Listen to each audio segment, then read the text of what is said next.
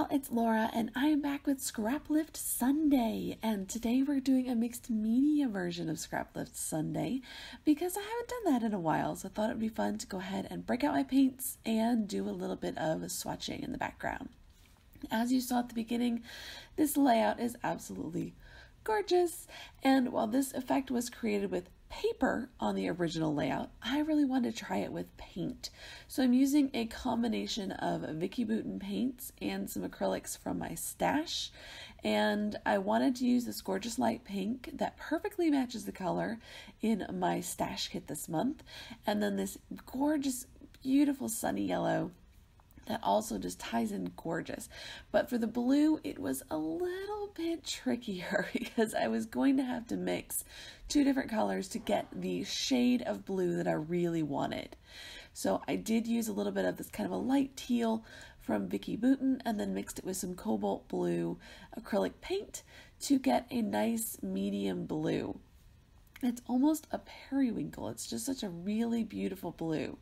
And it was just, oh, love it. I just love this shade of blue.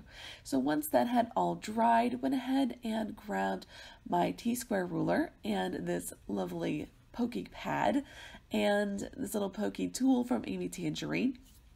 I went ahead and poked a bunch of holes to create some long lines.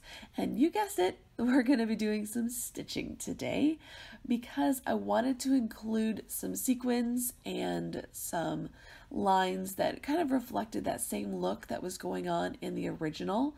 And she used her pattern paper to create those lines that kind of look like it's things hanging down. I think also she may have had some pom-poms on there that were suspended from the top. And I don't have pom-poms, nor do I want to use pom-poms. So I'm doing some stitching instead. And this is just a very basic straight stitch and nothing fancy, nothing too difficult. And adding sequins as I went. Now I'm not going to make you watch that entire process, and I am using a mix of several Spiegelmom scraps, sequin mixes. I know that I had out Happy Vibes and Peaches and Cream, and He Said, She Said, I think We Are Royals maybe as well. And I was just picking out the colors that I wanted to kind of match this sort of a reverse rainbow effect that I've created here. And those sequins are so sparkly and so beautiful, and they really are my go-to. So now that I've got all of the sequins attached, I've grabbed out these die-cut flowers. And these are mixes of pattern papers and scraps from my kit, and I've just used several different dies of florals to cut them out. I'm going to layer them up and just start adding them on. I want this to look like a bit of a floral explosion at the top, which is the general idea with this layout. And the original, I think, was done with stamps. So that's another option for you if you want to get a variety of specific colors and you have the inks rather than the papers. That is certainly a good idea. And I'm starting with the largest florals first to make sure I have room for them, and then adding in more florals as I go along. Now, I did die cut some of these gold foil leaves as well, just to kind of pop in with a little bit of glam gold and something a little bit different on the page. I didn't want it to be just so one tone, because otherwise it will look that way. So I'm going to go ahead and bring in the yellows and the blues, and as you can see, when I build this layout, I always start with that biggest floral and figure out where it's going to go first. And then just start sandwiching in those other florals. That way it has a cohesive look.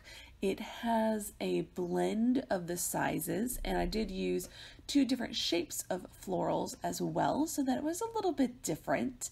And I tried to use some very subtle patterns. I didn't want the florals to be center stage. Even though they are a very prominent feature on this layout, I don't want them to be the focus.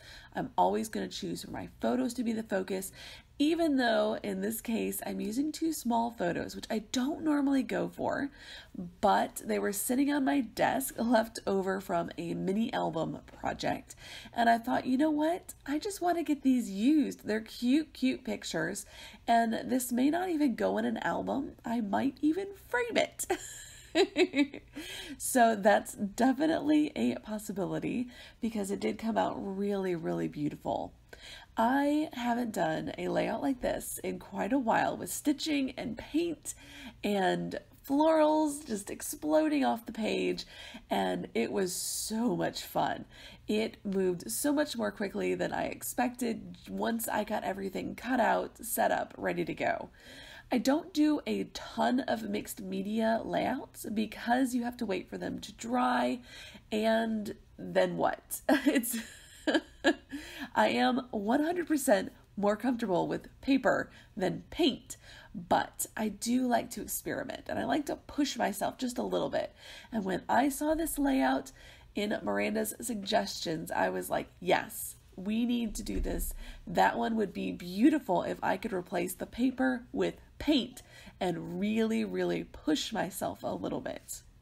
Now, one of my tricks to making sure that my photos pop is to make sure that my photos are different in some way from the background.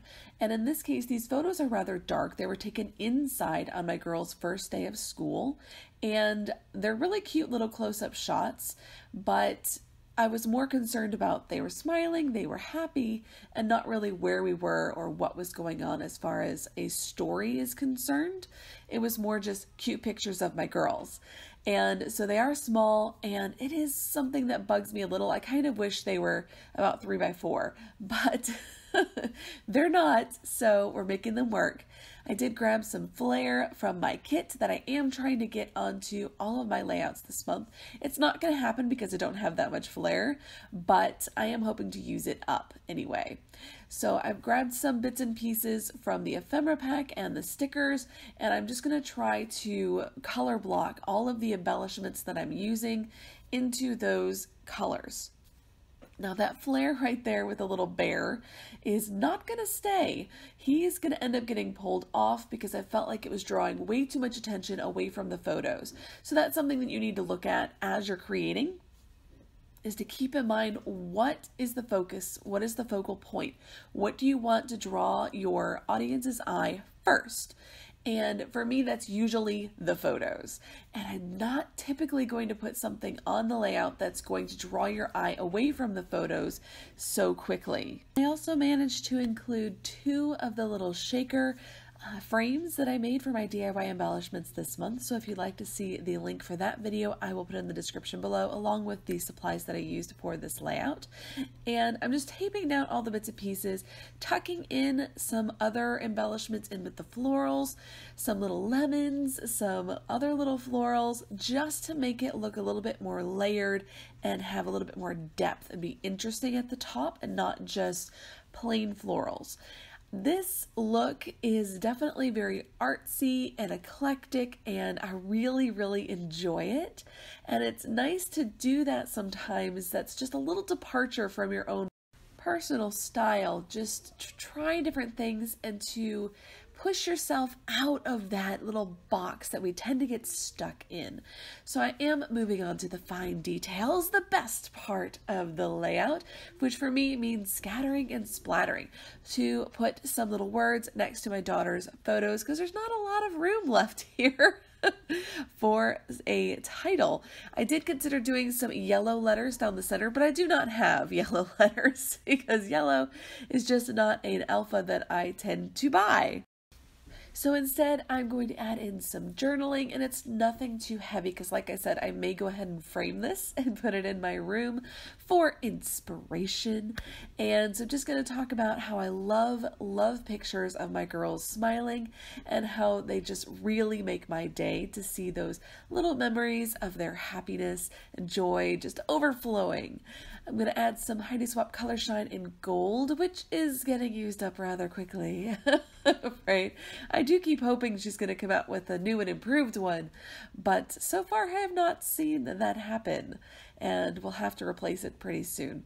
But thanks so much for watching. I hope you enjoyed this video. Stay tuned for still shots, and until next time, bye!